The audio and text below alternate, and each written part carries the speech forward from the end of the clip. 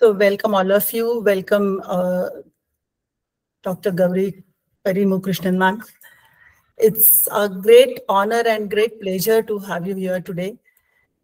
And a very warm welcome to all of you on this occasion of Professor M.A. Dhaky annual memorial lecture. This is the third one. And I'm very glad that every year the response has been increasing. People have been very happy about it, and so are we. For those who do not know Sambhasha, I'm Chetana Gosavi. Sambhasha Foundation is a comparatively new venture. We are into cultural studies and languages as our focus, so all aspects of culture. And we try to look at all aspects of culture from non-political, non-religious, and totally unbiased perspective with the help of scientific and archaeological and historical research tools. So please do visit our website to know more about us. I won't take much of your time talking about Sambhasha here. Coming to Professor M.A. Dhaky, I think all of you who are here definitely know him, and that is why you are here.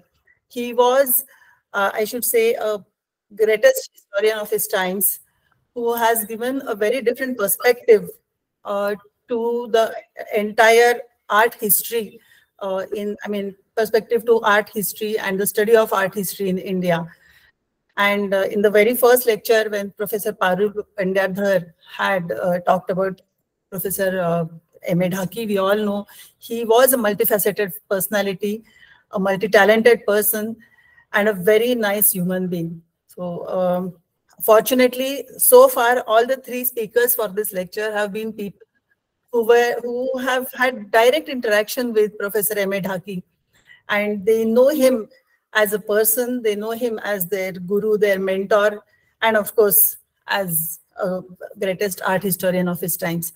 So without taking much of your time on introductory part, I will hand it over to my colleague Sanyukta to introduce and welcome our today's esteemed guest, Dr.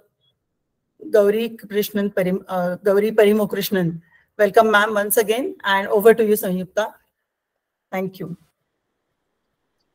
Hello, everyone. It's my great pleasure to welcome this year's guest speaker, Dr. Gauri Parimoo Krishnan. Dr. Gauri Parimoo Krishnan has dedicated 30 years to Singapore and India's arts and heritage sector. She has curated major international exhibitions of Indian and Asian art for the past 28 years. She served the Pradhan Mantri Sangrahalaya in New Delhi as its chief curator and is currently working on curatorial projects for the Ministry of Culture as an independent curator. Her major contribution as the founding senior curator and center director is the development of the Indian Heritage Center and the South Asia Galleries of Asian Civilizations Museum from inception to fruition. Dr. Krishnan taught Indian art history at the National University of Singapore and museum studies and curatorship at the Nanyang Technological University, Singapore. Dr. Krishnan is the recipient of the Commendation Medal and Public Administration Medal Bronze for her contribution to the arts and heritage sector in Singapore. Dr. Krishnan's extensive publication and research interests span the interrelationship of the arts of India and Southeast Asia, temple architecture and sculpture, and community heritage. Her major publications include Naina Dalal, Contemporary Indian Printmaker, The Power of the Female, Devangana Sculptures on the Indian Temple Architecture, Ramayana in Focus, Visual and Performing Arts of Asia, The Divine Within, Art and Living Culture of India and South Asia, Nalanda, Srivijaya and Beyond, Re-Exploring Buddhist Art in Asia, Ratnadeepa, New Dimensions in Indian Art History and Theory, essay in the honor of Professor Ratan Parimoo, among others. Dr. Krishnan, we all are pleased to have you here, and we all are looking forward to your lecture. Over to you, ma'am. I guess you are, your mic is off.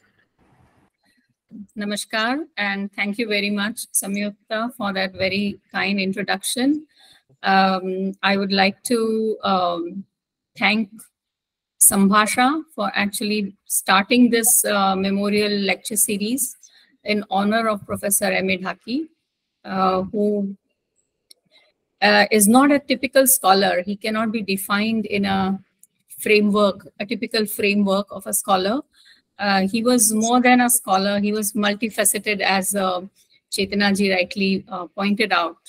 And his impact on many of the students like myself who studied under him directly and also through his books and publications, not only on temple architecture and sculpture, but also Jain philosophy is so widespread and so deeply imprinted on their, not only on their minds, on their professional training, but also in what they do. So can I have the next slide, please? My lecture today will start by my offering homage, respects to my guru. But the definition of guru in this case is very unique. I went to study soon after my completing my master's degree in 1987 at Baroda at the Faculty of Fine Arts Department of Art History. I had just started my PhD research, which was on Gujarat, Rajasthan sculptures of the Apsaras and Devanganas, which was part of my thesis for my dance research. And my interest was very much on the Nritta Hastas. And with this very limited knowledge and scope, I had actually gone to, as all students of art history would go to Banaras, to the Ramnagar Center for Art and Archaeology archive of the American Institute of Indian Studies. And that's when I first met Dhaky Sahab. In 87 in the summer, and I kept going 88, 89, 90, and every summer I would go there and I would research into the material in every visit. In fact, every tea break, every day, with Dhaky Sahab talking to us in just simple conversation. And he would throw these ideas. He would just say, look at this book. He would say, look at that reference. And it will lead me into an ocean, and it will just open up vistas, you know, in my understanding and perception of my topic. And I owe it completely to my research at the American Institute Archive and the guidance, the non-formal education, I would say, that was given to me by Dhaky Sahab in my research at a very pivotal point in my research period that really opened up my understanding and vision. And I owe my book, the entire, which is actually the publication Power of the Female, Indian Temple, Devangana Sculptures on Indian Temple Architecture, the topic of today's presentation. Can we have the next slide, please? Is based on my PhD thesis. Which I owe completely to the guidance among many others, but at the formative stage to the guidance given by Dhaky Sahab. So my focus then increased or widened to include Gujarat, Rajasthan, and Madhya Pradesh. Please stop moving the slides till I say. Yeah, we just stay on this slide. And this, the whole exploration of my research geographically encompassed not only Gujarat and Rajasthan, but also Madhya Pradesh.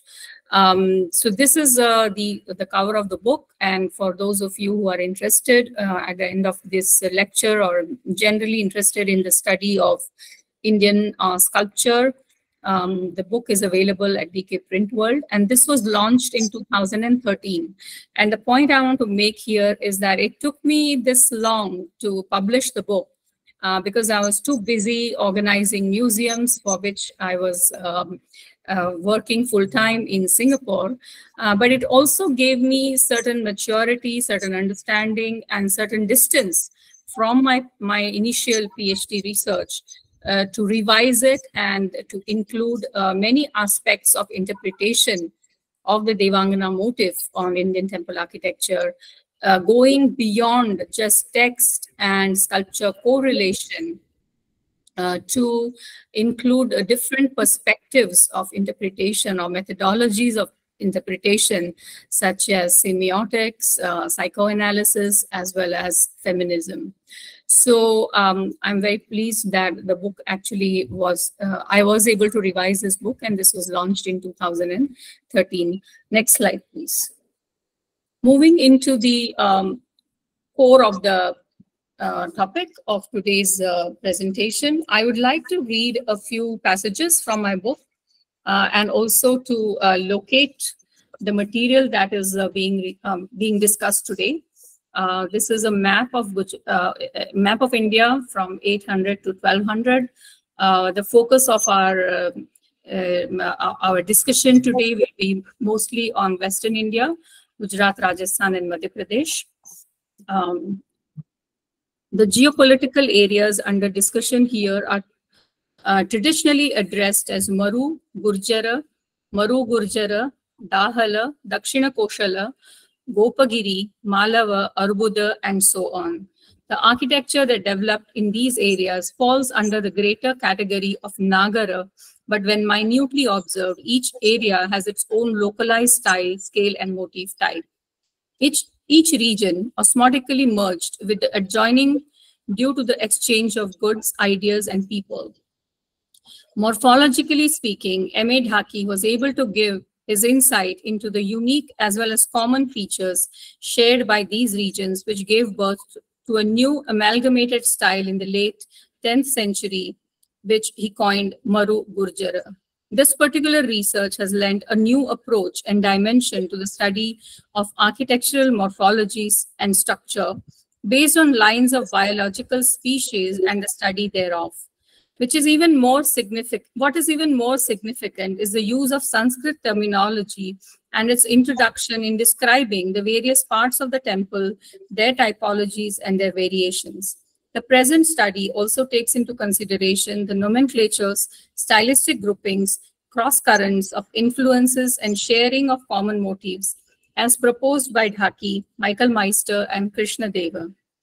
Rightly observed by Dhaky, and I quote, "The style of Madhya Desha, of contemporary Dasharana Malava, Chedi Desha, of the Maru, Medapata, and Shakambhari complex, and of the Himalayan kingdoms represented variants of one and the same style, which evolved in the pre-medieval period, specifically during the Pratihara age, from the earlier homogeneous style that prevailed in the Ganga-Yamuna valley as well as in central India during the time of the Guptas." Quote complete. Krishna Deva has called the art and architecture of pre and early medieval times in central India and upper and eastern India an extension of Gupta art.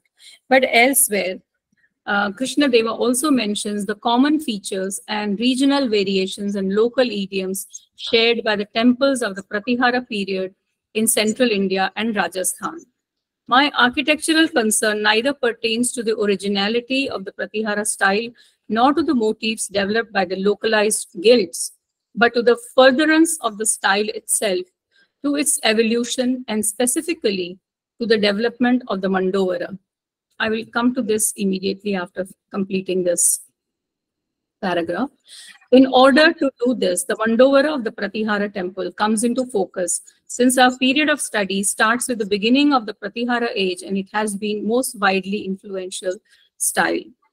Krishna Deva identifies the Pratihara style of central India as akin to that of Rajasthan, but its roots lie deeper in the soil of central India itself, with antecedents for a period of for a number of decorative motifs in the earlier temples of the Gupta period of the area, which is echoed by Dhaky in his study on the Vitanas. This point remains undisputed.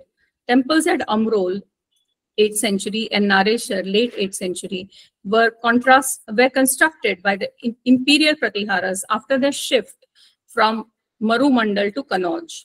The 9th century CE saw the rise of Jain temples at Devgarh and at the Bado Shiva temple Indore, Chaturmukh Mahadev temple Nachna Putra, Jarai Mata temple Barwa Sagar, the Sun temple Mankheda, Telika Mandir Gwalior, the Gadarmal temple Bado, Shiv temple Terahi, the Mala Devi temple Gyaraspur, and Ghateshwar Mahadev temple Badoli.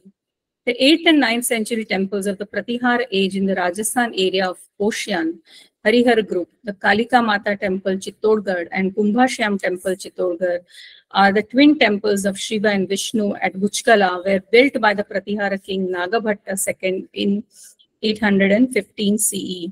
The Kameshwar temple at Awa and old temple at Lamba also fall into the early phase of this architecture. These are some of the early articles of Sri M.A. Dhaky, which are very important. The pre-Solanki period architecture prevailing in Gujarat was of the Saurashtra style patronized during the Maitraka and Saindava rule, resembling the Kalika temple, Mata temple at Chittorgarh, and generally relating to the architecture of the Pratihara age are the Sun temple at Sutrapada, the Roda group of temples, and the Sun temple at Bhimnath near Prabhaspatan. The commencing of the 10th century brought about further development in temple architecture, not only in terms of structural complexity and expansion, but also in intricacy of design, sculptural imagery, and form. At the close of the 10th century, the styles of Maru and Gurjar were swept off their heels, and they lost their individual provincial features, giving birth to a new style which is termed by Dhaky as Maru Gurjara. This confluence turned out to be a passionate embrace of styles, one exemplified by a masculine strength and structural monolithic firmness, the Gurjara, and the other epitomized by grace, decorative beauty, and delicacy of treatment, the Maru. This style was patronized later by the Solanki kings of Gujarat, and it spread its influence to Maharashtra, Malwa, and the Chedi country. The Maha Maru and the Maha Gurjara are two distinct regional schools with their own sub-regional stylistic variations.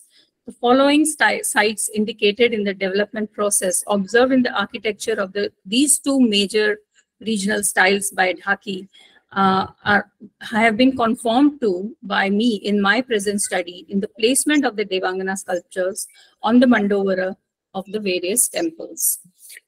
With this introduction, I would like to now take you into the presentation itself.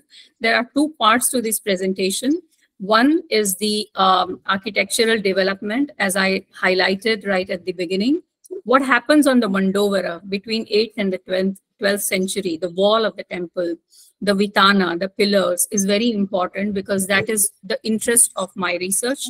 That's where the placement of the Devangana sculptures appears. And second is the interpretation of the motifs of all the Devangana sculptures. I have chosen a few examples for the purpose of this presentation, but there are more than 16 types of Devangana that I have identified across the 400 years in Western India. And by extension, this motif also can be seen in the sculptures of other parts of India as well, which brings me to the point about the oral traditions which may have traveled between the regions through patronage, through mathas, through architectural or sthapati guilds, and so on and so forth. So this is a very important material at hand, which I would now like to illustrate and elucidate in the next few minutes. Next slide, please. So we start with Gujarat. We have an example from North Gujarat, Himmatnagar district. This is a site called Roda, 8th century, which has a simple plan temple, just like the Gupta period temples. There is one Garbhagriha with a Shikhara which has fallen down, and there is a Mukha Chatushki with 4 pillars. And you can see the Mandovara, the wall is very simple. However, on the there is a plain wall. It has only one Deva Koshta in the center, whereas what is very unique and interesting is that there are capitals on the pillars, which has representation of the Devangana sculptures. And this, in my view, I may be wrong, but from my study, this is the earliest representation of Devanganas on Gujarat temples. It is not on the Mandovara, but on the pillars. Next, please. Then another typology which is very interesting is the Maru style, which is again very evident at Ocean. This is the Harihara temple number 1, also of 8th century, which has subsidiary shrines. You can see the the Garbhagriha is Triratha, is a Latina Shikhara. It has a Mukha Chatushki and very long Udgama in front of the, above the Bhadra Deva Koshtas.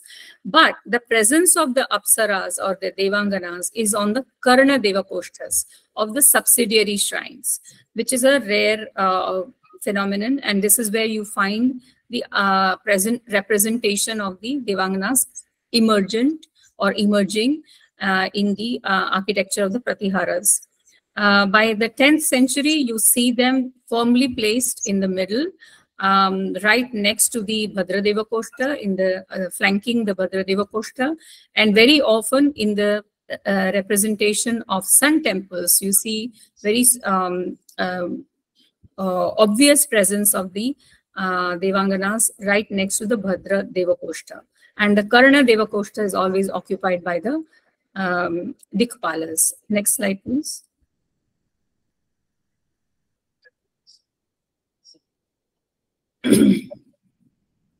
Can we have the next slide? Yeah.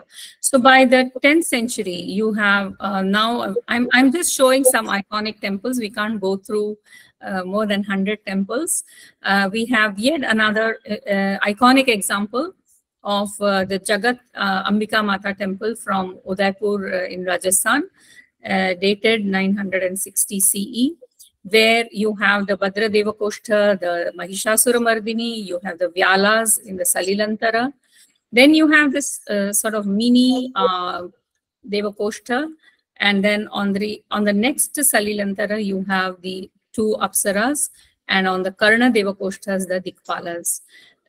This is a very developed phase of, we can also say, Maru Gurjara style, where you have, besides other elements of the merging of the Mahagurjar and the Maru Gurjar, the presence of the Devanganas is very prominent, and they have a secured location, which has now, which will continue for the next several centuries.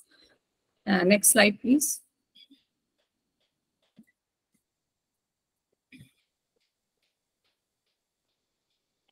I have changed the slide. I don't know why it. Okay. Okay. Then we come to the another Maru Gurjar example from Ocean. This is Satchiya Mata temple, again of 11th century, first quarter. And here again you will see the Bhadra Koshta is has the presence of the main deity. I think it's a Vishnu image. Yeah, Trivikrama. But you can see that in the next, right next to the Bhadra Deva Koshta, you have the presence of the 2 Devanganas, and on the Karna Deva Koshtas, the Dikpalas. And also you have the details of the various other parts of the temple, which are very crisp and very detailed in their carving. And the richness of the Maru Gurjara style of embellishment, as well as the structure of the temple, is quite developed by this time. Next slide, please. Another massively important example of the Solanki patronage. This is Bhimdev the second. This is the building of the step well built by the Queen Udaymati, which is again a very important reference in the context of the study of Devanganas, that a structure associated with water, patronized by a queen, and the presence of multifarious imagery of Devanganas on each and every tier of the walls, the 2 side retaining walls of the temple, and in many, many tiers. So in terms of the presence of this material, you can this imagery, you can see its efflorescence in a very unprecedented manner at Rani Ki Vav. This is something that I will be elaborating when I discuss the presence of when I discuss the iconography of the various Devanganas in the second half of my talk. Now we move to Madhya Pradesh, and this is a very important example of, again, presence of Devanganas on the area between the Mandapa and the first Kakshasana, and between the first Kakshasana and the second Kakshasana of the Shikhara. So at every conjoint, you can see the presence of the Devanganas. This is something that is very well developed even by the 10th century in Khajuraho. And according to Dhaky, this is due to the influence from the Rajasthan area, moving into the Jijakabukti area. I mean, Mewar or Maru area into the Jijakabukti area. Next slide, please. Yet another example, again, of a very, very well-developed structure. This is a Bhumija temple of Udayeshwar from Udaipur of the 11th century. And here also you find very well-developed Ratha Pratiratha, and each one has the presence of the Devanganas carved on them. Next slide, please.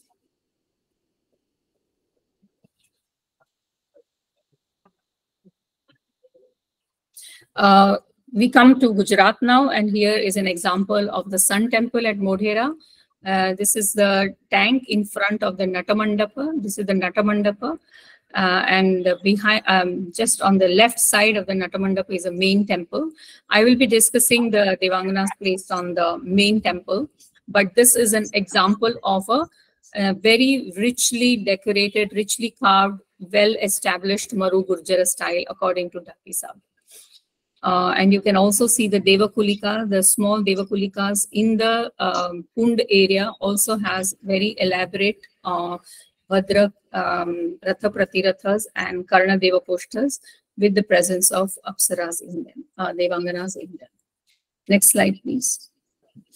We also find the presence of Devanganas on the ceiling, on the Vitanas, as identified by Dhaky Sahib. And I'm here showing you two examples, one from 10th century, where you can see the iconography of Madana or Kamadeva, along with Vidyadharis. So in different temples, either it is Vishnu temple, Shiva temple, Surya temple, Jain temple, you always find the presence of Devanganas. So the iconography is quite interchangeable and can be seen in different monuments of different times. But from the Maru Gurjara Vitana development, you can see their presence in the inner side of the ceilings also of the mandapas. And this is yet another very interesting example. Again, very well developed, mature phase, Maru Gurjar phase from the Natamandap at Kiradu. There's a Shiva temple, and this is a Natamandap which is fairly damaged, but you can see the presence of the Devanganas on the lower part of the pillar, and each pillar has maybe 4 or 6 of them. And this is another good example of a Maru Gurjara style. Next, please. Now, with this background, I will come into the next section of my presentation. I know many of you have already asked this question: what is Apsara? What's a how do you define Devangana? What's the relation between Apsara and Devangana? So the next few slides I will take to define the first, actually, the iconography of non-goddess or non-mainstream goddess feminine imagery in Indian temple architecture with reference to Gujarat, Rajasthan, and Madhya Pradesh, for which I have to now see antecedents. And where do I see the antecedents? I see them in folk goddesses, in yakshis, in apsaras from literature, in the shared Buddhist, Jain, and Hindu architectural sculptures, and in oral and written traditions. As I said about literature, it can be Sanskrit literature, it can be Prakrit literature, it can be temple architectural texts, where I find the references to draw the inspiration for the definition of the iconography of the Devanganas. So we see in a simple diagram that is right in front of you, we see the rise of independent goddesses who are bestowing or who are celebrating fertility and abundance. Then you have also goddesses which are represented with weapons, such as the Proto-Durga from Chandraketugad. Then you have Vedic goddesses like Brihadiva, Sinivali, Ila, representing maternal aspects of which contribute to the evolution of the concept of Sri Lakshmi, and also the development of apsaras in the various Puranic literature, such as Urvashi, Rambha, Menaka, and so on. And in the visual representation, you find the feminine symbols, such as the yakshis or the apsaras and the Nadi Devatas, all the way from the early Buddhists. You can see all the way from Barhut, Sanchi, to Mathura, Sanghol, and many other sites. So can we move to the next slide? So very interesting references have come to light where they say that monument, like a home without a woman, monument without the decoration of the apsaras or devanganas is incomplete. So there is a possibility that there is this understanding of decorating the apsaras and devanganas or yakshis on a monument had a very early evolution in the development of Indian monuments, religious monuments, Buddhist, Jain, and Hindu alike. In different, because visually or stylist or iconographically, many of these iconographies have continued.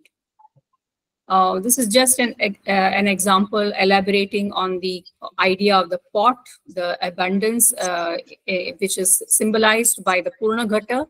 And from the Purnaghata, you have the lotus emerging, you have the feminine body with the lotus head, and also the vulva exposed, which could have been part of some form of ritual worship or ritual practice. And the womb also symbolizing regenerative power, representing the earth, the Shri, references to lotus in Shri Sukta, along with emergence of Lakshmi from the ocean, from the waters during the churning of the ocean, and the references to Aditi as representing heaven, air, and as mother has also been the basis on which some of the early iconographies of the non-mainstream feminine iconography in early Indian art is based. Next slide, please.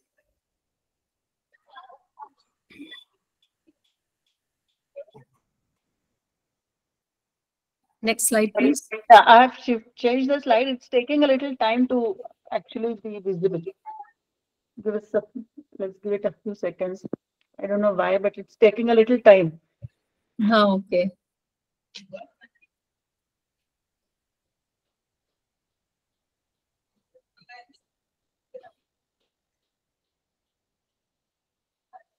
Okay, so this is just two examples. I was talking about the Panchachuda. The example on the right refers to the sort of what I define as the Veera or the the more brave aspect of the goddess, which could be the proto-Durga imagery, whereas the imagery on the left is of proto-Lakshmi, or the goddess of abundance that we see in early Indian art. Next slide, please. And I also look at the examples of woman and tree, because tree is also associated with fertility. And we have examples going all the way back to Mesopotamia and Egypt. There's an example right here of a vessel in which you can see the tree goddess is represented, is etched. And you have this ring stone from Murtazaganj, where you have the alternative motif of female and woman and tree. This is also one of the earliest representations in Indian art of the woman and tree motif. Next slide, please.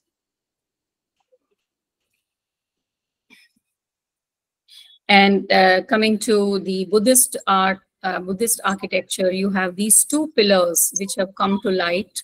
One where the pillar is actually represented by a woman holding a basket of food and a bottle of water. And above her head is like a vessel-like structure or a trough-like structure. And the image on the right has a woman entwining one of her legs with the stalk of a tree, and her she's being elevated by a male figure seated below her, and she's supposed to be performing some kind of a ritual or some kind of a ritual that can be interpreted as the Ashoka Doha, the Krida, or the Krida of kicking of the tree. And this is referred in many literary texts about how Ashoka Dohada is a kind of a festival that is celebrated where women go into the garden and kick the trees for it to bloom. So there is a transfer of fertility, or the celebration of the fertility or the fertile aspect of the tree and the woman being celebrated through this representation. This is one kind of interpretation that I feel is what is being depicted in this sculpture. Next slide, please. Now, these are the sources that I'm showing you before I show you the sculptures of the Devangana. So I'm trying to actually take you through, lead you through the substratum, or the kind of basis on which the iconography of the Devanganas evolves as we go along in the post-Gupta period, where temple architecture becomes much more complex and details of motifs are introduced in the sculptural language of the Nagara temple architecture. Here I have compiled some sources from the Puranas referring to the Apsaras. Sorry for the mistake in the spelling. So the Apsaras are, again, their references go all the way back to the Vedic and Puranic literature. They are supposed to be born from the churning of the ocean. They are also supposed to be born from the mind of Brahma, Manasa Kanyas. They are born from wind. They are born from water. They are also known as daughters of Rishi Kashyapa and his wife Arishta. And when they emerge, they adorn, they are given to Indra to adorn the Indra Sabha. In Natya Shastra, they are supposed to emerge from the Samudra Manthan and given to Bharata Muni when he's planning the dance drama on Samudra Manthana. So they are actually supposed to be actors or dancers. There's also references to Shinivali, Purandhi, and Ila all the way early in the Vedic literature. And in some of the Puranas like Matsya Puran, Bhagavad Puran, Vayu Puran, you have references to individual stories of the various Apsaras, such as Urvashi, Menaka, Rambha, and so on. So, and also Gritachi. So I want to highlight that the iconography of some of these Devanganas are actually also rooted in the literature of the Vedic and the Puranic period. and the apsaras are actually the basis also for the visualization of the apsaras. As well as iconographically, you also find in the next few slides I will be showing you many of the yakshis, the iconography of many of the yakshis continues as apsaras. And just to also highlight to you, the word apsara, surasundari, madanika, devangana, I use them interchangeably. And the reason for using the term devangana for the material that I have been studying is also because there is a text that was found in Gujarat called Ksheeraranam, based on which the reference of devangana as a term for defining the surasundari or madanika or apsara has been brought to light. And because I started my research from Gujarat, I have stuck to the term devangana. So just to answer the question of some of you who are wondering why I'm using the word apsara and devangana interchangeably. Here is a very excellent example of Surya temple. And as I said, also sun temples are associated with apsaras because there's a very interesting verse in group of verses in Vishnu Puran which describe the arrival of sun. Every month in his car, you have several, people who accompany him. And among them, you also have the Usha Pratyusha, you have Rishis, you have Yakshas, Yakshis, you also have Apsaras. And what I have found in my study, in all the Surya temples, there will always be next to the Bhadra Devakoshtha, which will be of the sun god, there will always be two Apsaras flanking him.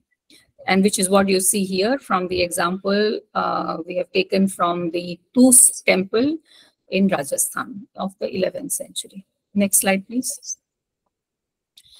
So now I come to the description or the understanding which I just explained about the similarities between yakshis and apsaras. So in visual representation, we are going through the iconography of yakshis continuing into the medieval period. And their placement varies as iconography evolved, but their presence never disappeared. And as I said, they are avarana devatas, but they are not just decorative appendages, in my understanding, after studying so many monuments across 400 years, that they are not just simple avarana devatas, but they lend auspiciousness to the temple monument, to the religious monument. And they also, because of their sensuous representation and the representation of the feminine body in very overtly sensuous form, it is also one of the ways by which, philosophically interpreting the devotee is encouraged to rise above the world of sensuality as they enter the temple and approach towards the sanctum sanctorum. So this is one interpretation of the reason why most of the apsaras or devanganas are shown in very erotic or sensuous forms. And I also mentioned earlier that these iconographies are common and they are shared by the Hindu, Buddhist, and Jain architectures, which means that understanding and knowledge about them would have transmitted from region to region through the architectural guilds. Next point. Next slide, please.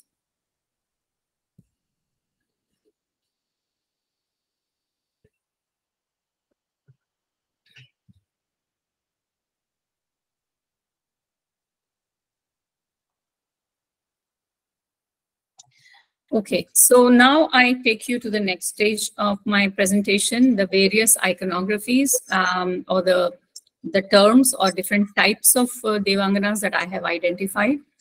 And I start with Swasana Sparsha. This I have taken help of my Sanskrit lecturer colleague in the university, because some of these terms are not known from architectural texts. There are many representations from the Yakshis onwards, that is from the Buddhist architecture of the 2nd, 3rd century onwards, that you see the presence of the Yakshi standing right above a brimming pot and clutching her breast. So this symbolizes abundance in nature and nourishing aspect of the nature and the feminine. And you can see the back of the pillar is also very well carved, and in detail you can see the presence of vegetation and blooming nature. Next slide, please. And this is an example of Swasana Svarsha of the 10th century from Gurgi in Madhya Pradesh. This is a fragment of a temple that has been obviously dismantled, but right in the middle of two Vyalas, you see the Devangana clutching her breast and in striking a beautiful Tribanga in a very dynamic, animated pose. Next slide, please. Another example of Swasana Sparsha from Jagat Ambika Mata temple. You can see two of them. Right in the middle is a Bhadra Deva Koshta. You have another Devangana and you have the Vyala. So you can see the different poses, different stance they are striking, but the iconography is quite consistently the same. Next slide, please. And the Shalabhanjika, the woman and tree motif, you have the best examples in front of you from Sanchi and from Sanghol, from Sonk. This also represents the fertility or fructifying nature of interchangeably between nature and female. Next slide, please. You have Ayagapatta from a giant stupa, also showing the entrance doorway with two Shalabhanjikas on the side. Next slide, please. Here I have now examples from two river goddesses. Now I introduce one more iconographic type, the Nadi Devatas, Ganga and Yamuna. And we find their presence also at Ajanta, at Ellora, and also at these two Gupta temples at Tigua. So where you see that Ganga is holding a mirror in her hand on the left, and Yamuna is holding or striking the pose of the Shalabhanjika. Next slide, please. So yet another iconography of the lady holding the mirror, Darpana, is introduced. And I'm sure all of you are aware, there is a lot of representation of lady holding a mirror in many temples across different parts of India.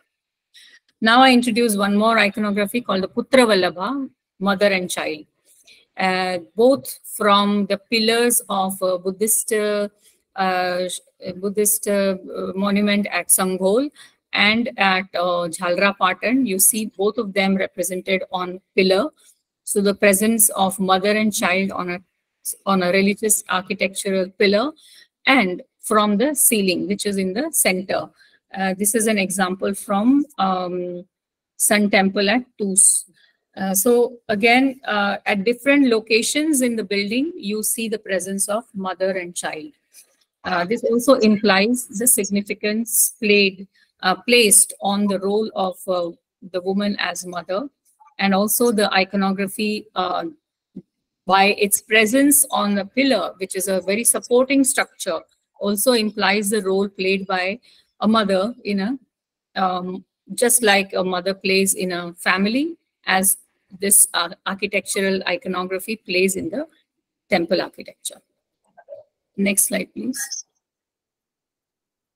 A few more examples of the mother and child. This is from Jagat Ambika Mata temple, where you see the woman is striking a very dynamic pose and also balancing the child on her hand, placed right next to the Bhadradeva poster. And you can also admire the postures of the other Devanganas as well, and a very strong presence of the Yali, the Vyala figures. The architectural, I also want you to note that in the Maru Gurjara temple architecture, you also see very important role being given to figurative sculpture. And the detailing of the figurative sculptures is quite elaborate. They're almost realistic. They're almost like jutting out, coming alive. Next slide, please.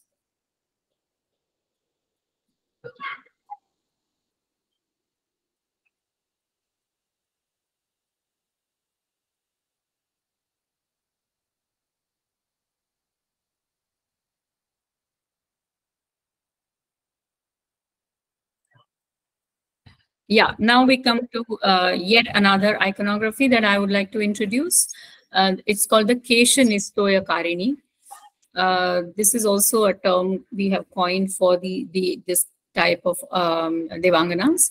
And the first one is from Sanghol, the second one is from Khajuraho, and the third one is from Rani Vav in Gujarat, Patan. Again, you can admire the representation of how the bodies animate. The most interesting is the flexion in the body of the Khajuraho sculpture, which is seen from the back, almost twisted. And you also see the one from Rani Vav is also touching her breast, and above her you can see the representation of mangoes. So there is also a sort of combination of Kesha Nistoya Karini, the woman removing water from her hair, and the swan near her feet is taking the droplets of that water. So it's a very sensuous, Shringaric sort of representation that is being reflected in this iconography. Next slide, please. Yet another examples, again, very beautiful, one from the Asian Civilizations Museum's collection, perhaps from the Khajuraho area. And the second one is from Jagat Ambika Mata Temple in Rajasthan. Next slide, please. Kanduka Krida, the woman playing with a ball. So Vidyashala Bhanjika of Raj Shekhar has a very interesting description about this, where the heroine of the play called Murigankavati is supposed to be playing this particular, engaged in this particular play. And there's a interesting episode in the Vidyashala Bhanjika, and also in Dandin's Dashakumara Charita, where some of the women characters go to the Vindhyavasini Mata's temple and perform the Kanduka Krida as part of the ritual offering. So this literary reference is very interesting in elaborating and giving us a context of the social and religious practice that would have gone along with the play of ball, and how that would have been the inspiration for the sculptors to visualize this iconography. Next slide, please. More examples. And here I bring to your attention the earliest representation of Kanduk Krida in 8th century at Roda. The example on the right. And the example on the left is from Jagat Ambika Mata Temple. It's almost a representation of a play or a dance performance from the way the posture is being struck. And what is very interesting, the Roda example also has a dwarf figure. So like a Vidushak character who is interacting with the Naika, or the lady. So it could also very much have been influenced or inspired by a play that the artist would have seen, Dandin's play or Raj Shekhar's play being enacted somewhere. This is my interpretation. Next slide, please.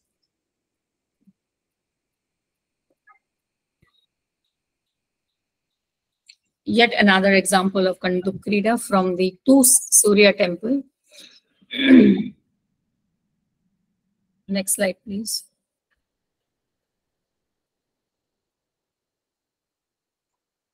And now we come to the iconography of Alasa, or the woman striking the pose of stretching her hands above her head, and the one from the Rani Ki Vav is also putting her leg in front as if she's moving forward.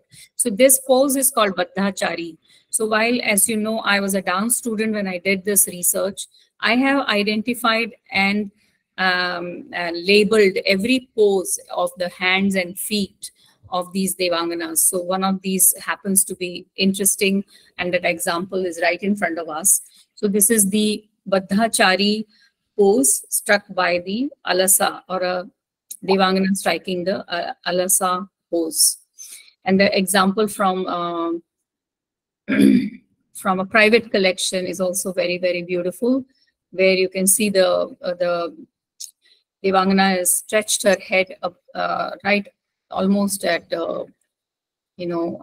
right angle to her feet. So that also shows the way the artist has actually been able to visualize the movement in the body of the Devangana. So for sure they would have seen dance or some kind of performances by visualizing these sculptures. Next slide, please. Another example of Alasa from Gurgi, 10th century. Next slide.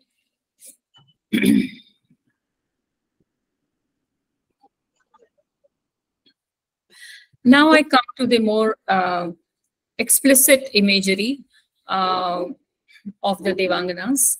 This is the Vasana Bransha, where you can see an example from Bhuteshwar, Mathura, from the Mathura Museum, where you can see the woman is disrobing herself or her own lower garment. While in the Rani Ki Vav example, you see a carving of a scorpion, which is stuck in the inner side of her garment, and she's trying to remove the garment and dusting it off. So this kind of very explicit sexual representation is also found in both Buddhist and Hindu temple architecture, and this iconography consistently makes its way from Gujarat also into Khajuraho, or from Khajuraho to Gujarat. It's very difficult to identify the movement, but you can find this iconography in many places. Next slide, please. Yeah, this is from Gadarmal temple, again, a very early example, 8th century. And the one on the right is obviously from the Madhya Pradesh region only, of a slightly later, maybe 10th century, where you can see the monkey. So it is Markata Cheshta, where the woman is being disturbed by a monkey. And she is also trying to hold on to her garment and also trying to strike the monkey. So again, a very animated and very dynamic pose. Next slide, please. Another example of Markata Cheshta from Madhya Pradesh. One is the first one, Reva Maharaja's palace. Sorry, no, this one is Khajuraho, and the other one is from Gurgi. The Khajuraho example is actually in the National Museum. I'm sure many of you have seen it. But if you have not, the next time you go to the National Museum, you please remember to identify this sculpture.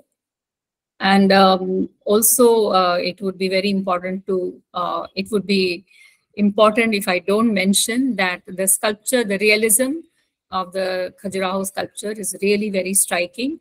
And it is one of the best examples of sculpture carved from the back. We normally see examples of figures always from front, but this is a very unique example where you see realistic carving of a human body from the back. Next slide, please.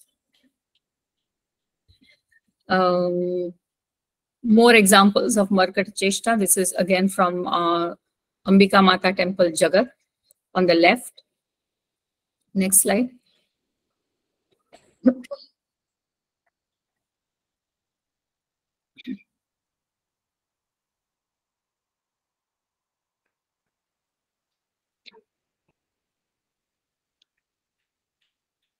Now I have brought in yet another sort of dimension to the iconography of the Devanganas. This is a more aggressive as well as that is dynamic, brave as well as ascetic. So you have women holding weapons right from the time of the Buddhist monuments, like the Amazonian women. They may be pratiharis, they may be warriors, and you have in the representation at Rani Ki Vav these two beautiful examples where one is standing and the other is striking a dance-like pose. Both of them are holding a skull club. So they could also be either yoginis, or they could be some form of ritual practitioners who also performed some kind of dances which were quite militant in nature. Next slide, please. Another example of the Khadgadharini from Satchiya Mata temple in Ocean, next to the statue or carving of a Vishnu in the Trivikrama pose. Next slide, please. I would like to now take you through a very complex diagram, which is actually the sum total of my research, which I could have started at the beginning, but I thought I'll bring it to the end. So how I see or how I define the iconography of Apsaras, Devanganas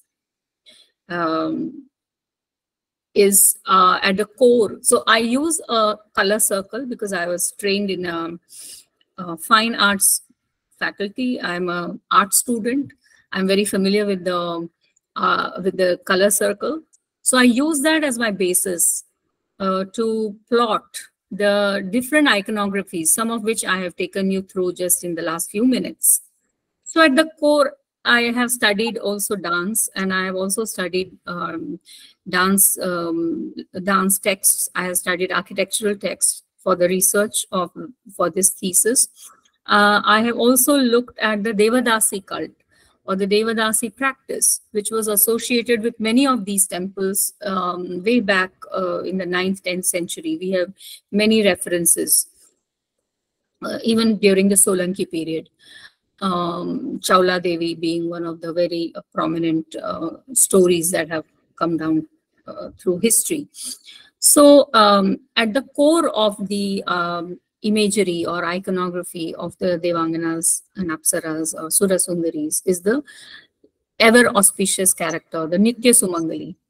And while moving from that core, we move to the 4 directions or the 8 directions, where the prominent being the idea of fertility, of abundance, of wish fulfillment, of continuous growth and renewal, regeneration of humanity, of nature, of society.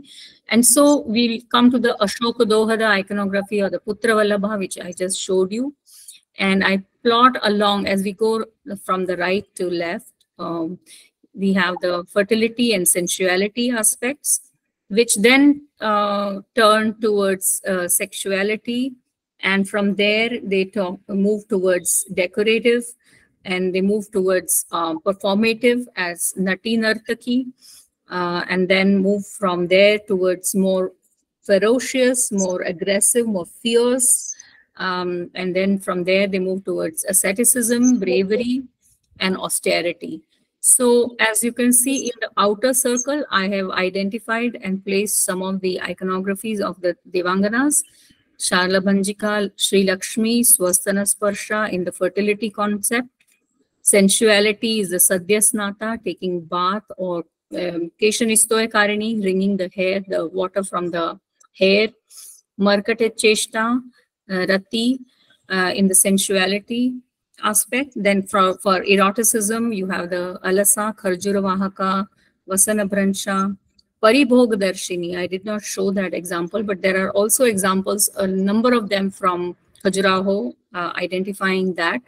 So there's a very strong aspect of sexuality being identified through these imageries. Then you have the decorative, where she's putting on makeup, like the Prasadika, Darpana, viewing herself in the mirror, Nupurpadika, as well as coming towards the performative, the Nati Nartaki, where you also have more fierce ones holding weapons in their hands, like Marichi, Khadgadharini, Sarpadharini. We also have Devanganas holding serpent. They could also be snake charmers.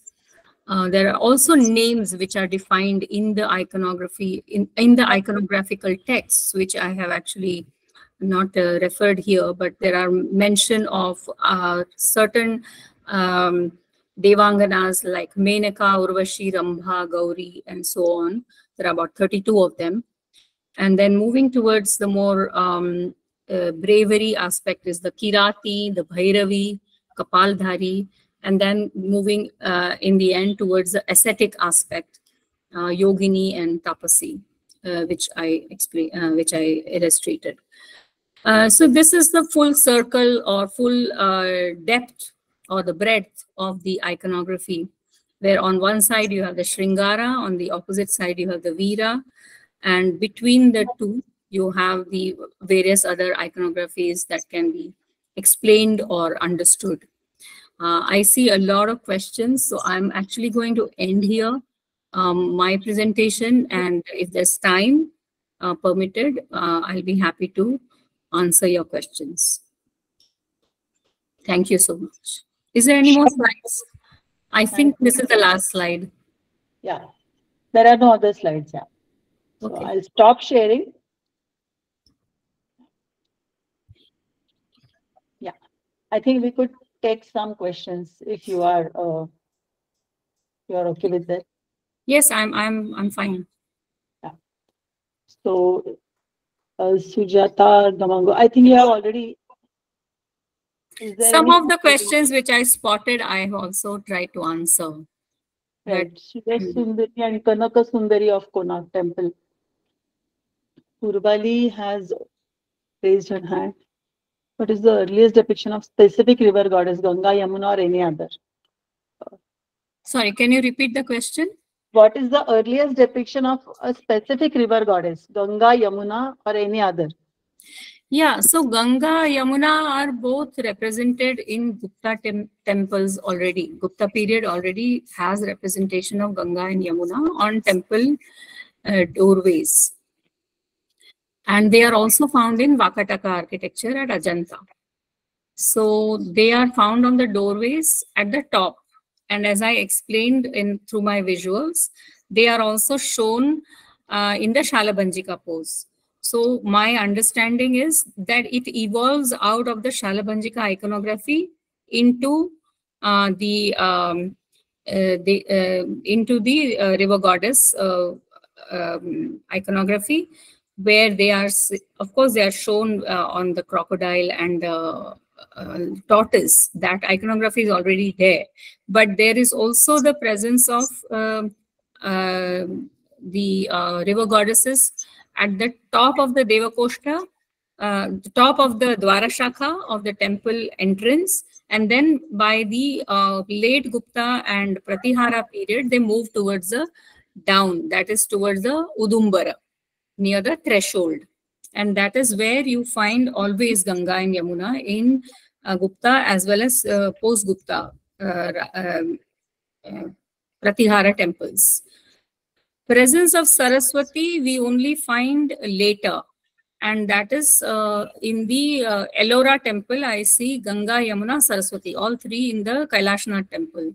But we don't find Saraswati very much in the what we call the Nagara temple or the Maru Gurjara temples that I am discussing right now.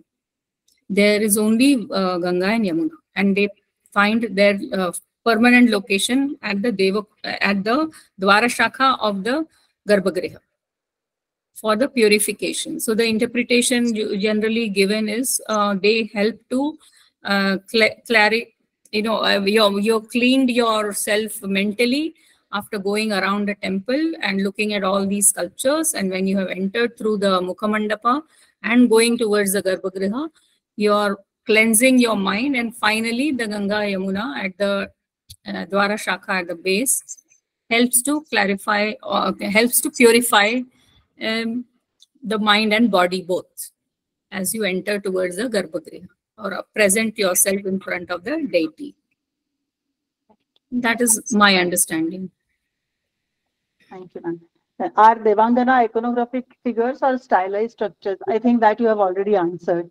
It's an iconography. I spent the last whole hour explaining that. Right. So please repeat the name of the book defining Devangana. I think you were referring to Kshiranava, right? Kshiranava, yeah. Okay. Is there any correlation between that has been? Kanaka Sundari and Sura Sundari. I think this was. Is there any correlation between Sura Sundari and Kanaka Sundari of Konark Temple? These are just these are just terms which have evolved over time. I have not heard Kanaka Sundari. I only know Sura Sundari, and that comes from Shilpa Prakash. Do we find any specific iconographic representation of Sinivani? No.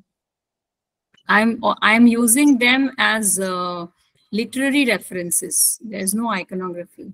As a reference to the evolution of Lakshmi, in the context of Lakshmi. How these beautiful figures were modeled? That's what I'm saying, no? They would have seen, of course, the women around them, but dancers, devadasis, performers, they would have seen and observed. So actually, I want to highlight through this question that iconography of the goddess is one thing.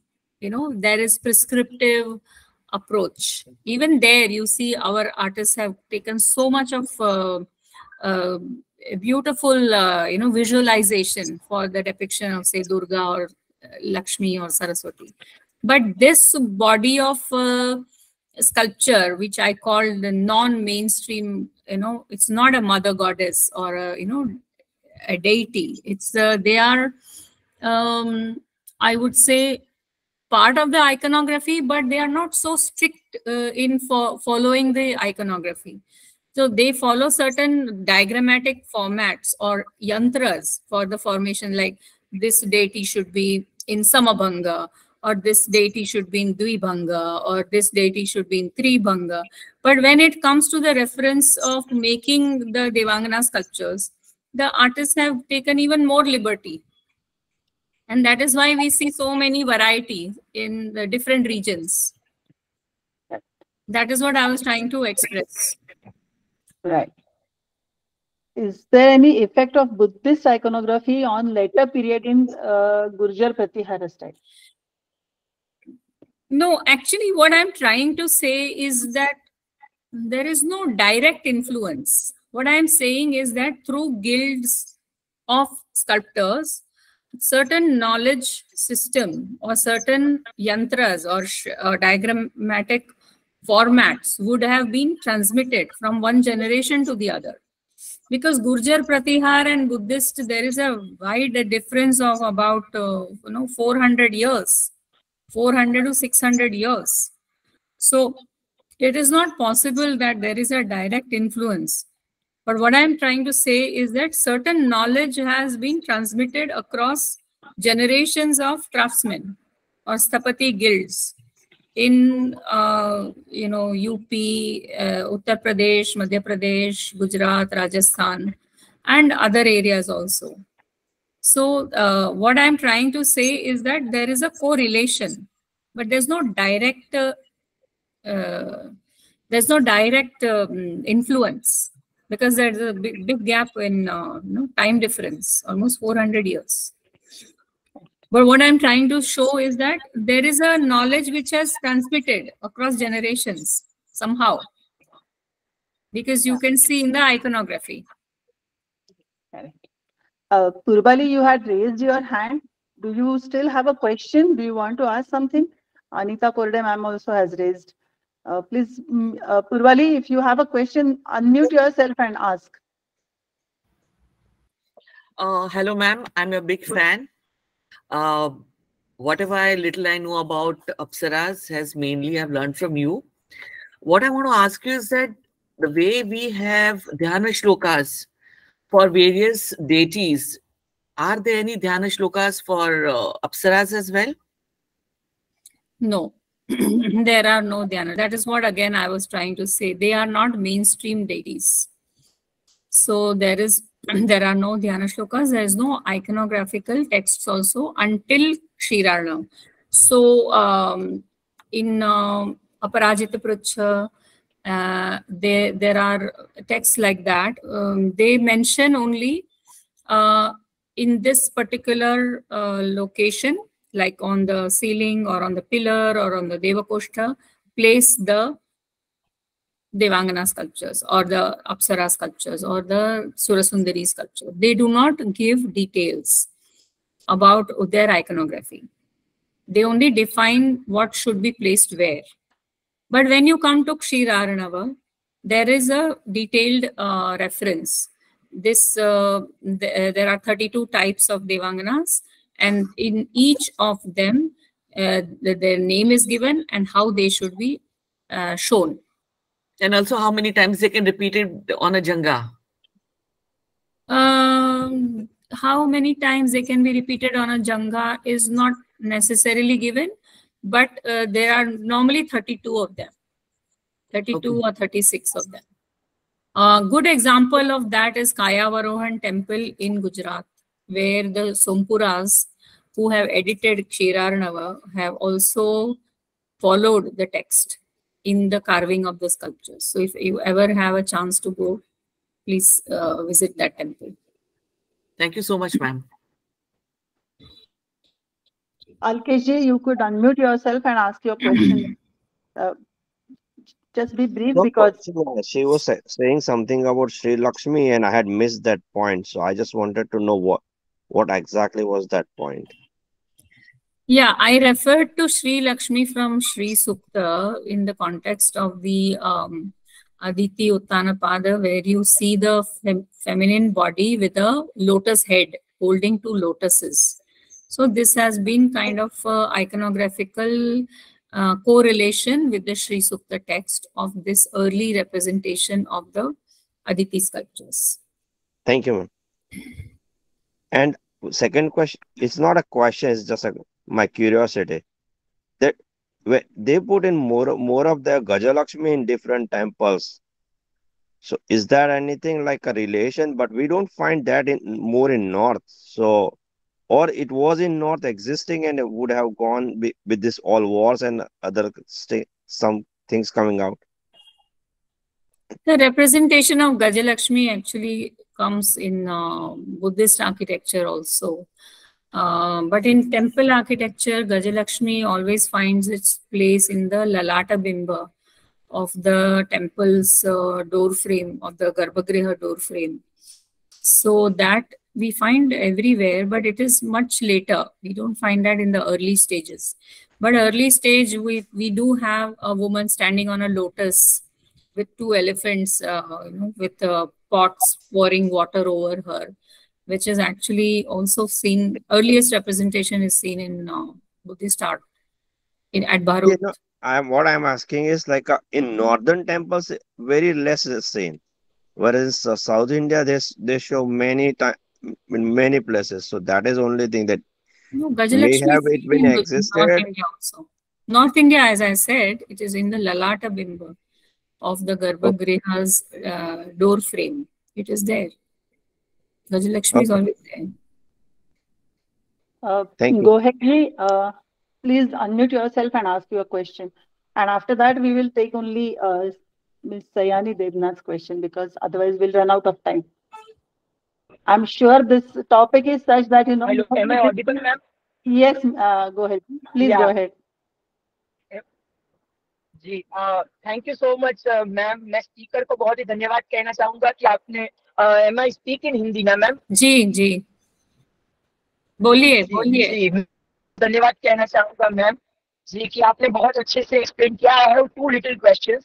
पहला ये है कि ma'am जैसे आपने बताया गंगा और जमुना के जो स्कल्पचर डोर जम्मू में मेरे खान में मुनि बाबा टेम्पल करके टेम्पल है, तो वहां पे मैंने देखे हैं। तो आपने जैसे बताया कि significance of Ganga and Yamuna sculptures are that कि आप जब मंदिर में दाखिल हो तो अपने प्योर सोल के साथ जाए। तो any significance of can you tell me any significance of अप्सरा और देवांगना in temple? Yeah, Or that is it's like just like for Shringar purpose? yeah, that is what I said कि जो मंदिर के अंदर बात कर लो मेरे पापा से। हेलो। या तो मैंने yes ma'am, I am listening. हाँ, मैंने ये कहा कि जो अप्सरा का रिप्रेजेंटेशन है वो एक तरह से एक दुनियावी स्तर से उठ के आगे जो स्पिरिचुअल स्तर है वहां पे ले जाने की कोशिश करता है। तो जब इंसान मंदिर का ये करता है, प्रदक्षिणा करता है, तो वो धीरे धीरे ये सारे फिगर्स को देखते देखते मंदिर के मुख्य मंडप पे पहुंचता है और उसके बाद वो अंदर जाता है और जब गर्भगृह के सामने जाता है तो वहां पर the process of purification ends. So Apsara therefore also represents a kind of a earthly world, the world of the common people, and from there it is slowly evolving beyond that to the spiritual level. But in themselves they are not for decorative purpose. They are meant to lend auspiciousness to the temple through their iconography. Okay okay, that's great, understand properly. मतलब आप ऐसे कहना चाहते हैं कि जैसे आप सारी चीजों से बाहर निकलकर, ये सभी चीजों से बाहर निकलकर आप मुख्य देवता को ही ध्यान में ले। Yes right ma'am. And ma'am second last thing is के जैन आइकोनोग्राफी में भी ये सेम अप्सरा ही रहते हैं या उनके नाम और थोड़ा अलग रहता है? जैसे कारंगा जैन टेम्पल हो गया, तो वहां पे भी मैंने अप्सरा मतलब देवांगनाओं को देखा है, तो वहां पे भी सेम नाम रहते हैं या जैन आइकोनोग्राफी में या अलग रहते हैं? तो वही वैसे याद आ रहा है। जैन आइकोनोग्राफी में काफी सारी अप्सराएं और देवांगनाएं जो हिंदू आर्किटेक्चर में हैं वो उससे मिलती जुलती हैं, मगर सभी नहीं। ओके, तो उनका मतलब वहां पे डिफरेंस भी है थोड़ा सा, ऐसा हम कह रहे हैं? Yes yes. तो मैम उसके लिए हमें कौन सी, मतलब जो एक बुक है जैन आइकोनोग्राफी का, प्रियबाला शाह, तो वो book is enough for understanding the apsaras in Jain iconography? Perhaps you should see other books on Jain iconography that have been written after Priyabala Shah. I can't think of any. Okay, no problem. Thank you. Thank you so much, ma'am, for answering my question. Thank you.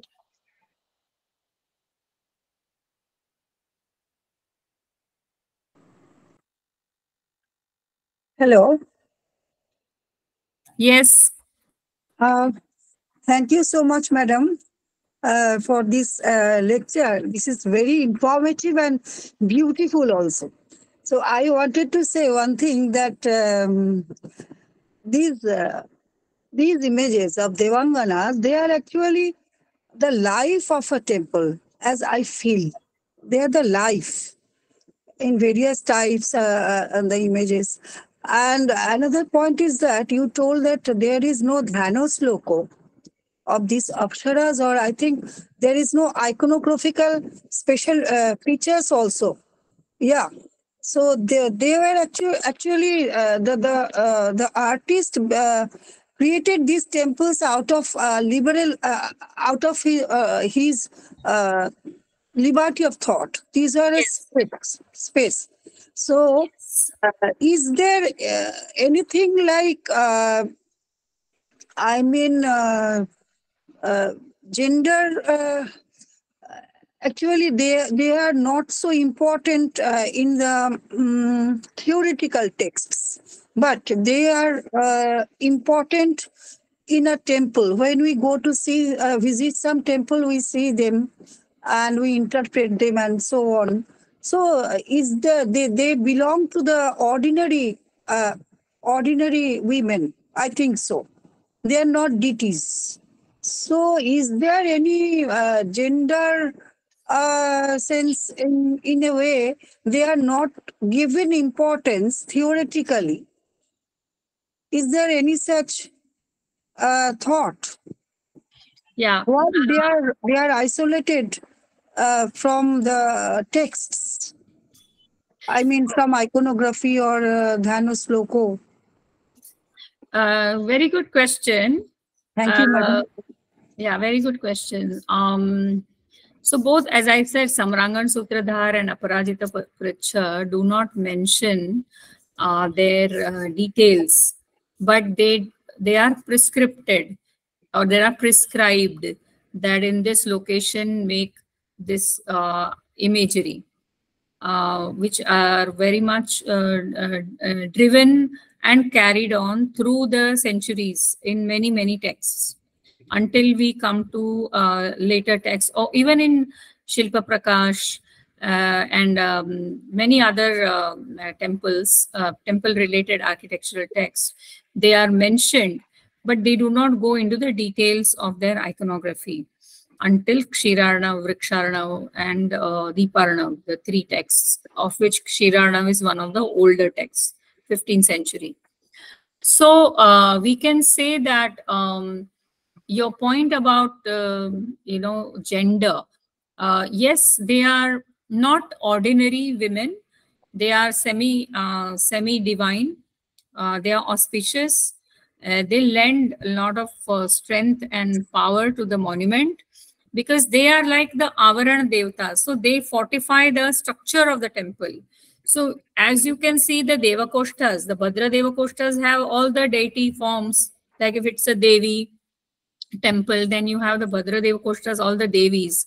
But along the side of the three walls, that is, if it is east facing, then you have the east, the west, and the north. You always have the representation of the Apsaras. So in my view, they are actually fortifying the temple. They are lending energy or auspiciousness to the structure, and giving protection to the deity inside. But for the iconography or visualization, because it was left for the artist to imagine, they created their own interpretation. So that is where I see it as a relaxation of the prescribed norm. But yet in the architectural Sthapati tradition across the regions of India, there was a certain oral tradition by which one generation would teach the next generation how to make these Apsara sculptures. So that is how I see it. But from the feminist perspective, if I were to answer this question, it also means that without the presence of the woman, without the strength or power of the woman, the male is incomplete, or the deity, the Ishtar is incomplete. Yes. So you definitely need both the feminine and the masculine combined to make anything effective, or make the efficacy of the temple come alive and perpetuate through generations. Yes. That's what my understanding is. Thank you so much. Have a nice time. Thank you.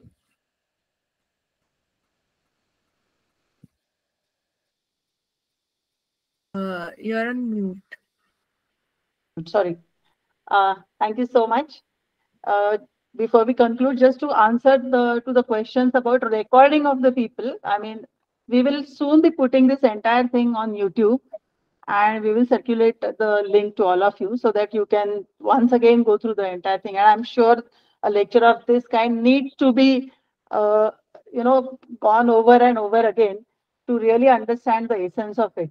Thank you so much, ma'am, for such an enthralling discourse. A very going into details of fundamentals of everything, yet keeping it very simple and lucid. I think, yeah, I mean, what can one ask for more than this? Thank you so much. Thank you My so much. pleasure. Thank you. Thank you so much for being such a wonderful audience. And thank you, Chetana ji and your team for inviting me. And it was such an honor to remember the work of Dhaky Saab and to share my 2 cents worth of what I have learned from him. Pleasure is all ours, ma'am. And I'm sure everybody would want to go through your book also. Yeah. That's Yeah, something. please share the details about the book in the chat group, in the chat box as well. I will. So thank you, all of you. I mean, thanks to the audience. Thank you to ma'am, of course, and the entire audience. Thanks to Jogesh sir and Ranveer sir, without whom, who have always been our support system in everything that we do at Sambhasha. So thanks to them. And thank you, Sanyukta, for such a wonderful introduction. And thanks the entire team of Sambhasha, because this can always be only a teamwork and nothing can be done by one person alone. So with that, I think I declare this session as being completed. Ma'am, I'll just put this in the chat box. This was The Power of Female, same name, right? Yes, the same title. The lecture's title is the title of the book. Right. The Power of the Female.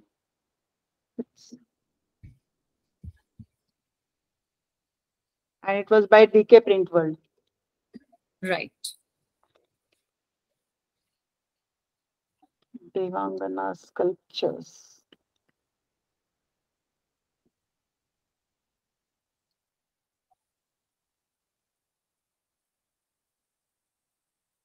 I'm making a lot of spelling mistakes here.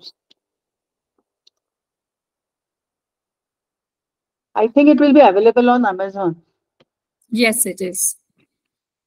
So people could, yeah. I've put it in the chat box.